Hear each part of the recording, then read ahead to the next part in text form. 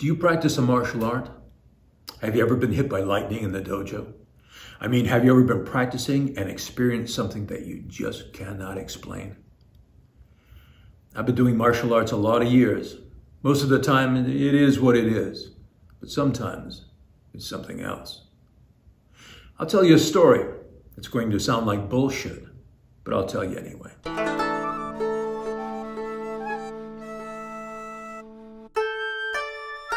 This was back quite a while, probably 1976, back at the Old Forest Avenue Dojo in Portland, Maine. I was training under Sensei Percy Simon at that time. And the dojo was generally closed on Sundays, but it was open to us, you know, the regular gang. And this particular Sunday, as I recall, it was in the summer. And it was a beautiful day. And we joked about how only an idiot would be in the dojo practicing when it's so beautiful out, you know. It was Jim and Don and me. And we were pals. We knew each other pretty well. And we were about the same rank and same experience. And it came to pass that we decided to do some 2-on-1 sparring. And it was my turn to be in the middle. And then something happened. And I'm not sure exactly what it was.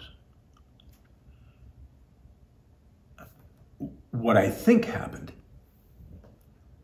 is this.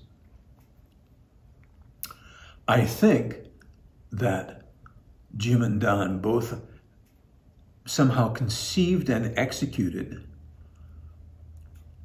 the same idea at the same time. They each threw a punch at exactly the same moment. I mean, really at the same time, like they had rehearsed it for hours and hours and hours and hours, right? It was exactly at the same time. And I think what I did was to block the punches up, grab their gi sleeves,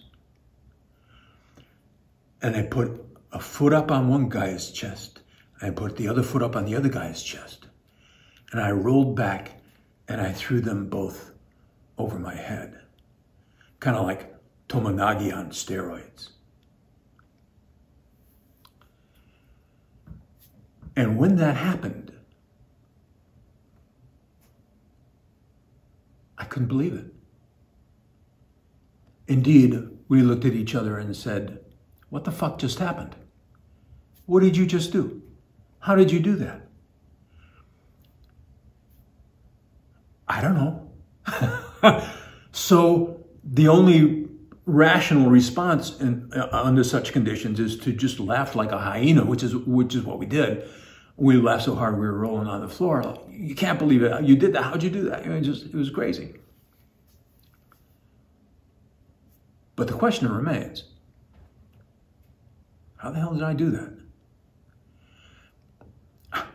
I had never practiced that. I didn't plan that. I didn't consciously say, oh boy, here's my opportunity to look slick.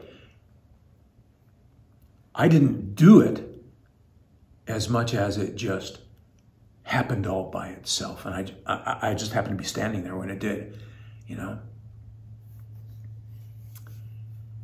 This event has ever since bewitched, bothered, and bewildered me. What the hell happened? How was that possible? And I don't have any good answers. How did I do that? But more important, why can't I do that all the time? Why can't I do that all the time with everything? You know? What kind of reality was I in, you know? And how do I get back there? Because I'd like that reality to be my mailing address. You know what I mean? I would like to live right there, where everything is perfect.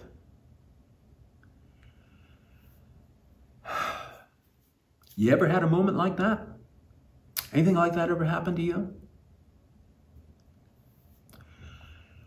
Anyway, I have since read Abraham Maslow and Religion, Values, and Peak Experiences.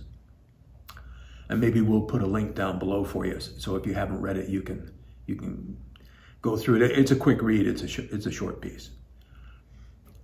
But all it does is describe the phenomenon. It doesn't, you know, it tells you what the car is, but it doesn't tell you how to drive it.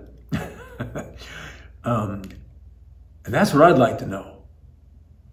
That's what I'd like to know. I'd like to know how you can go back there, how you can make that happen. Or maybe you can't make it happen. You have to let it happen. Or see, I'm already starting to talk in circles here, right? What do you think of that? What do you think is going on? Your guess is as good as mine, so don't hesitate. Put your comments below and tell me what you think.